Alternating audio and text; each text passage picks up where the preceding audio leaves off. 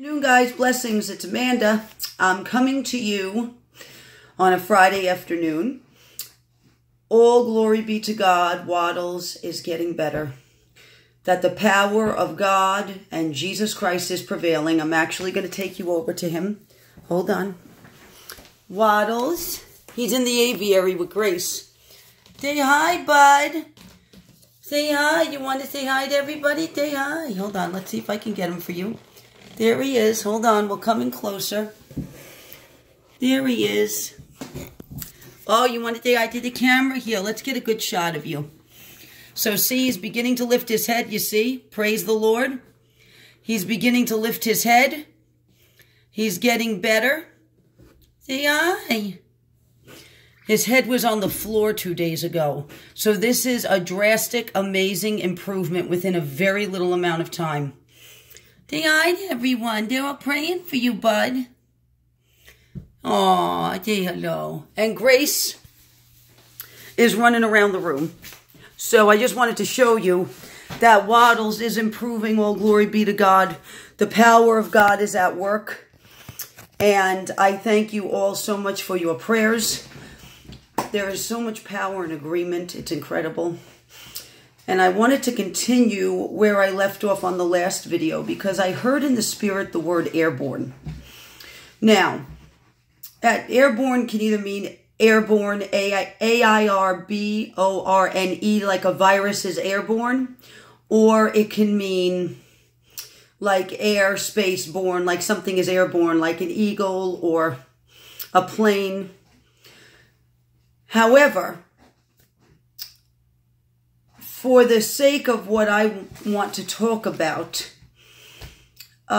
in the terms of airborne, it being spelled with an E like a virus, this is the terms I'm going to talk about today when I heard that word.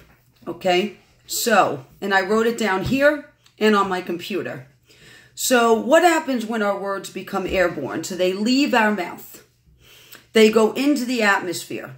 They go into the spirit realm. What happens? Well, what happens when a virus becomes airborne? What happens if you have a group of people in a house and a virus, okay, we'll say something of a flu-like nature, becomes airborne?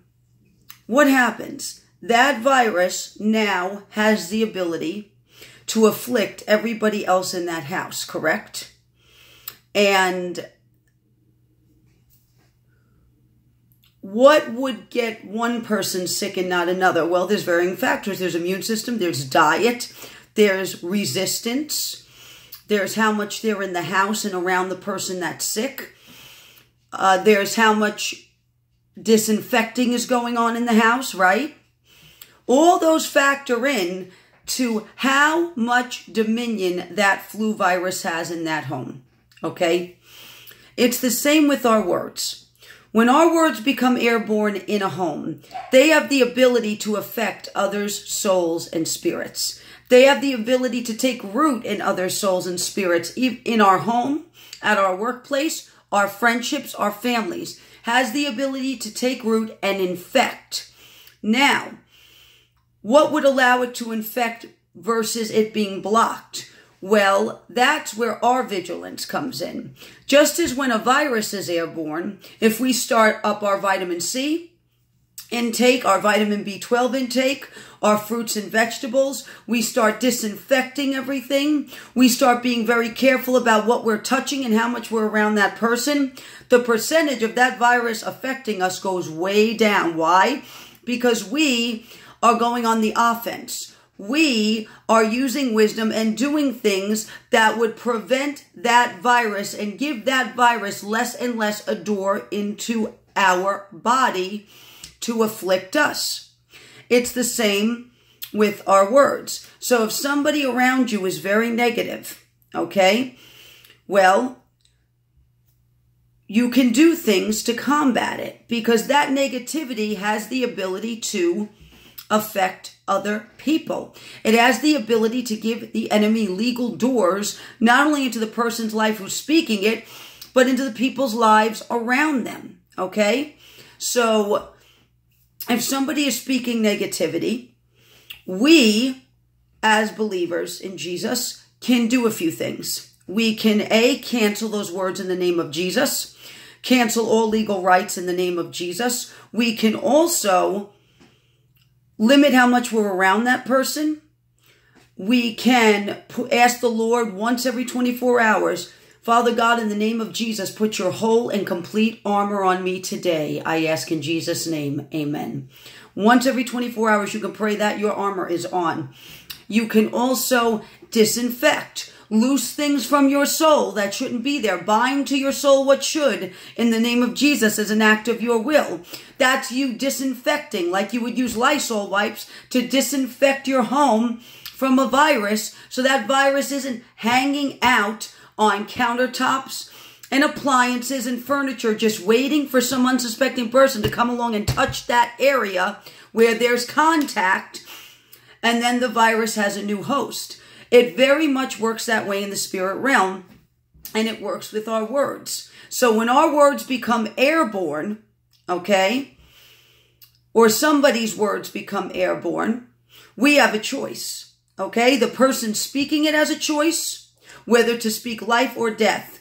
Proverbs 18:21, death and life are in the power of the tongue, and they that love it shall eat the fruit thereof.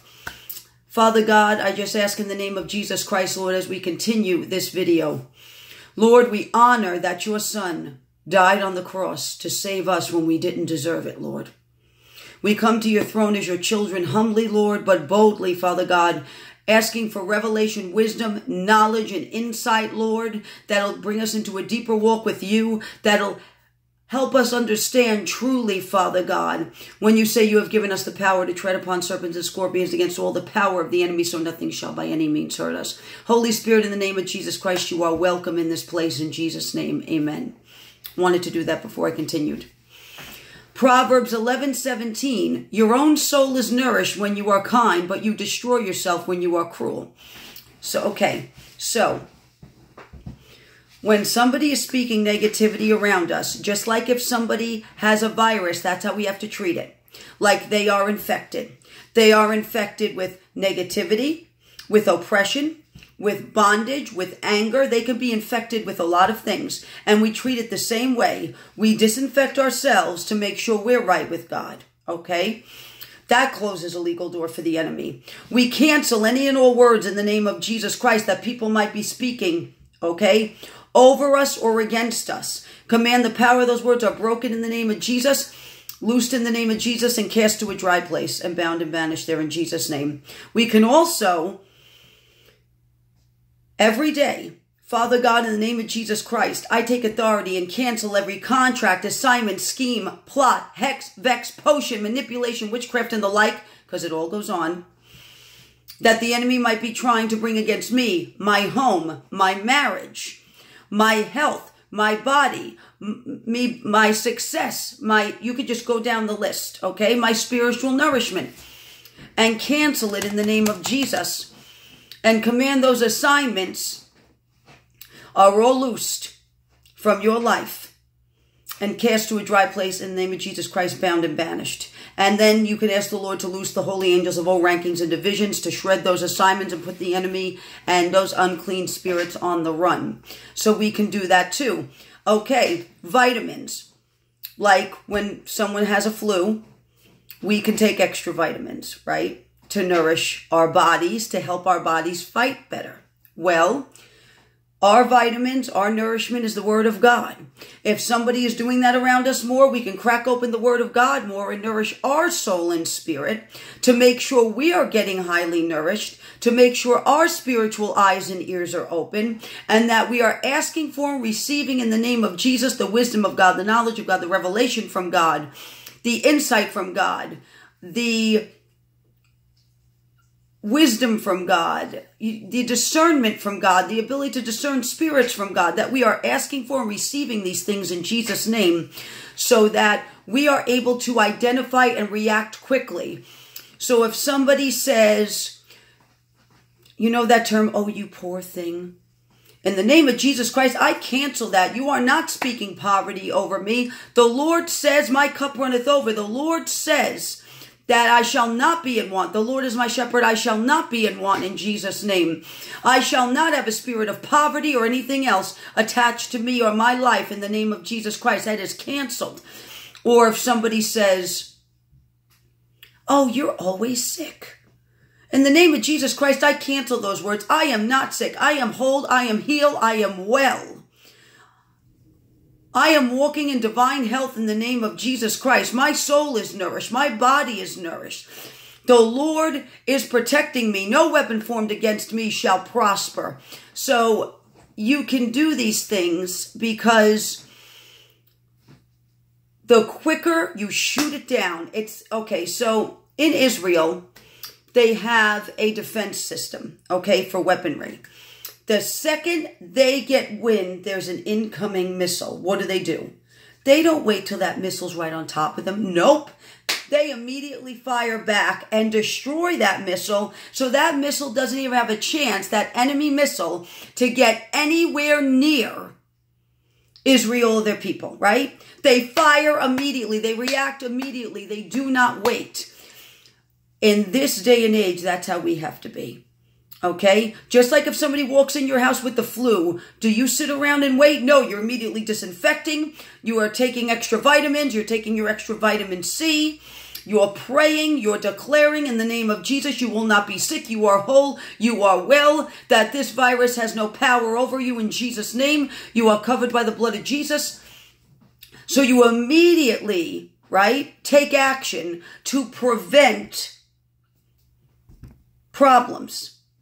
You immediately take action to prevent problems. It's the same way when people's words are becoming airborne around you, okay? You can immediately take action. You don't have to wait. The enemy wants you to go, oh, it's just words. I can ignore it. That's what he wants you to think. Because the more that person's doing that around you, the more it's going in here, in your ears, getting into your soul and spirit, and the easier the enemy can use it to take root in your life. So, you need to have a plan, a game plan, when people around you are doing that. If you have to excuse yourself for a moment to cancel those words in the name of Jesus, to ask the Lord to put the whole and complete armor around you, ask the Lord in the name of Jesus Christ for a hedge of protection, loose the warring angels in the name of Jesus Christ to reinforce the commands that you are giving, because yes, they will reinforce commands that you are giving. You can do this every time people do this around you. Every time, because I will tell you, when you are in the middle of a dire situation, the last thing you need is people around you who are worriers, doubters, sneerers, angry, swearing, vomiting things out of their mouth that they shouldn't even be speaking, speaking death, speaking hopelessness. The last thing you need around you are people like that. You know what you need around you? People who are speaking life and blessing and really taking their emotions out of it and going to battle. Because when a soldier goes to battle, what do? They are on a mission. They take their emotions out of it. Their eye is on the target. That's how Christians have to get. Christians have gotten, and believers, followers of Jesus, disciples of Jesus, have gotten way too lackadaisical about spiritual warfare, about the enemy, about fighting back in the spirit. They've gotten way too lax on this, okay? The second the enemy tries to fire, we should be conditioned to react immediately. Just like soldiers in a battlefield, the enemy fires, they don't sit around and go, oh, let's wait till they get closer before we do anything. They react. They go into their conditioning as soldiers. Their emotions are out of it now, and they are reacting based on the conditioning and training they have been given. That is what the Lord expects us to do. The enemy preys on our emotions. When he does things like this, he wants us to get angry and frustrated and pop off at the mouth and get angry at God and speak frustration and death and decay and corruption. And while you're doing all the work, pronouncing death over your own situation that you want God to come in and deal with, the enemy's sitting back laughing because he's getting you to do all the work. Okay, that's a key battle strategy. I am exposing right here something the enemy does a lot. that he's gotten away with far too long. And that is getting you to destroy your own situation, your own answer to prayer, getting you to hinder it and destroy it by reacting with your emotions instead of your spirit.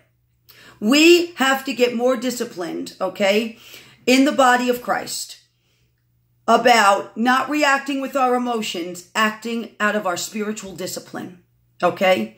Because if we can take our emotions out of it and immediately attack the problem with prayer and canceling in the name of Jesus Christ and the blood of Jesus being against the enemy and canceling what needs to be canceled, loosing what needs to be loose, binding what needs to be bound, taking authority, speaking life and blessing and hope.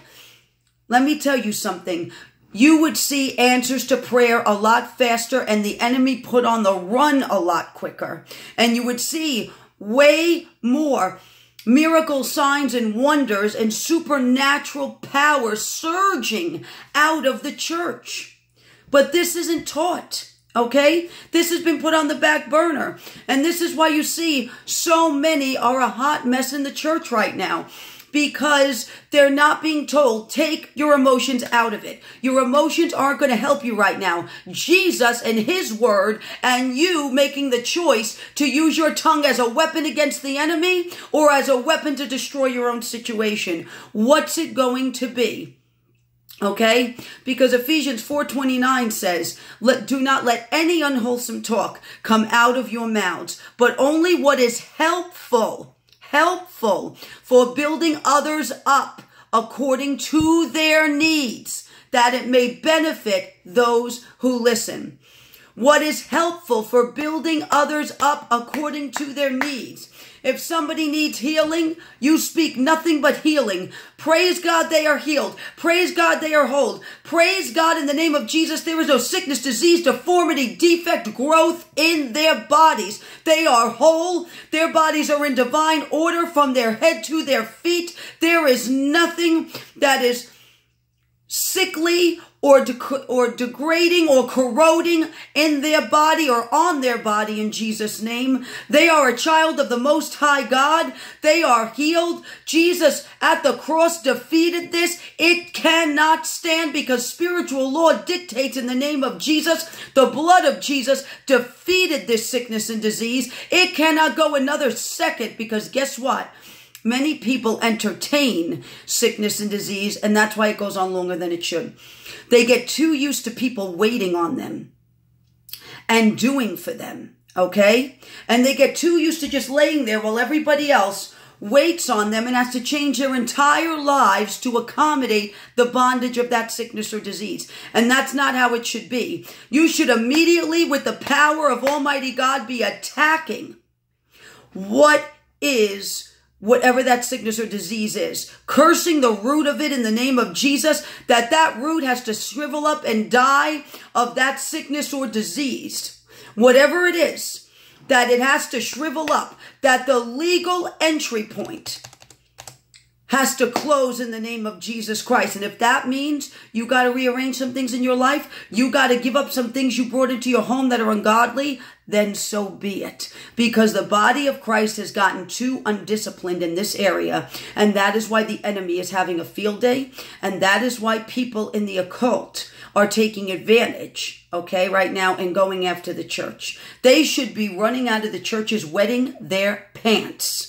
Because we have just opened up a can of you-know-what on them, loosing the holy angels of all rankings of visions in the name of Jesus, rebuking them in the name of Jesus. The blood of Jesus is against you. How dare you try to come against children of the Most High God?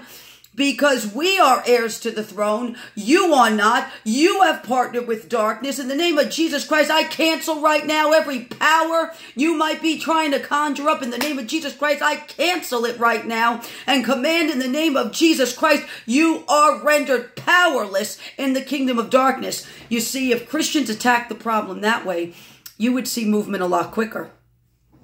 And that's why when something becomes airborne, you must immediately stop it. Cut it to the quick. Stop Stop it in its tracks. If you'd said something, repent immediately in the name of Jesus. Father, in the name of Jesus, I repent for just speaking that negativity. I cancel those words in the name of Jesus Christ over my life, Lord. Father God, I ask in the name of Jesus, you help me bridle my tongue and tame my tongue to be used as a weapon, Lord, for your glory, not to assist the enemy in Jesus' name. Because it is about bridling our tongues and training our tongues, okay? It's one of the smallest parts of the body, but the impact on our lives from it is huge. The impact in the spirit realm is gigantic, okay?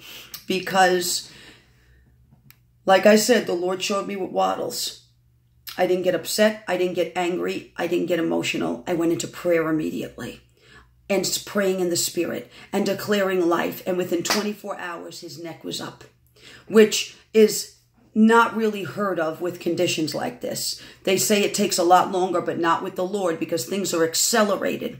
When you don't give the enemy an inch when he tries to do this, because he wants to get you riled up, he wants to get you angry, and he wants you to waste time.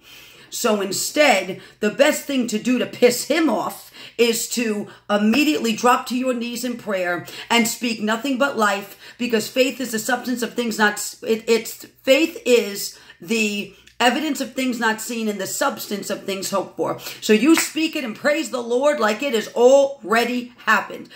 It has already happened. The healing has already occurred. You praise the Lord like the healing has already occurred. Okay, you want the enemy to throw a fit. You want him to throw a tantrum because his little plan just backfired on him royally. And that's what you want, because there is a reason why God gives us armor. There's a reason why he gives us a sword. Okay, that is sharp. Let me tell you something. A sword of the Spirit is one of the sharpest weapons you will ever have in your hand. It is because why? It's the word of God. Okay? It penetrates the dividing line. It penetrates, okay? It pierces. So you take that sword and you swing.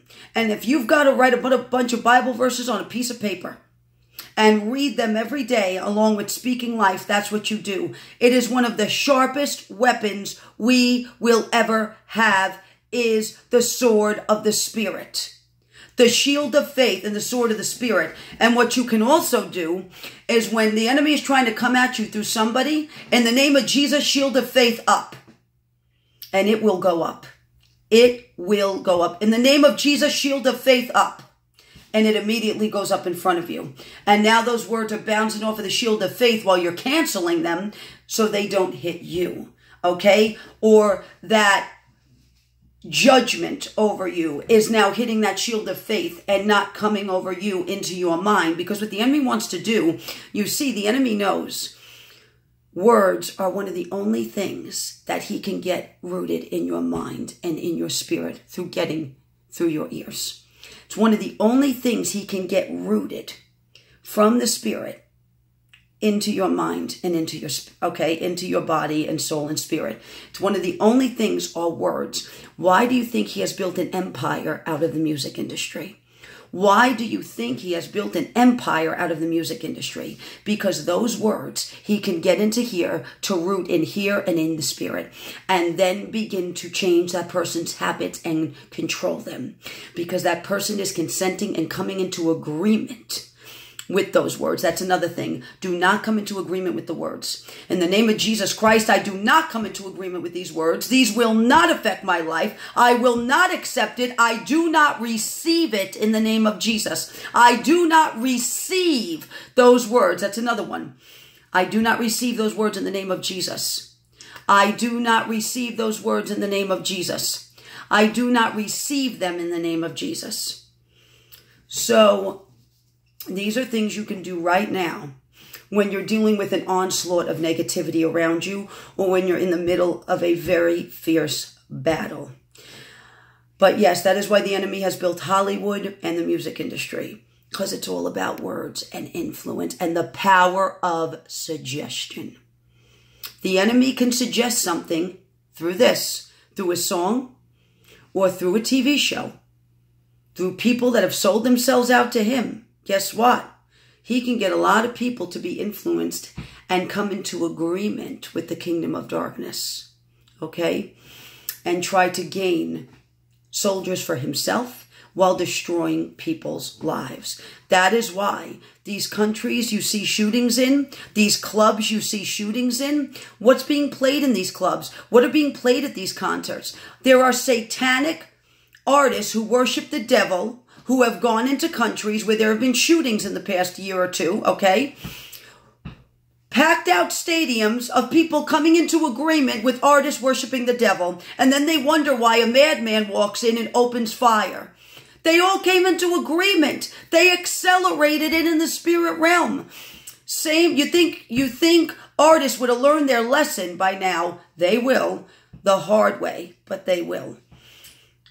Same thing with, what else? Shootings in clubs and bars.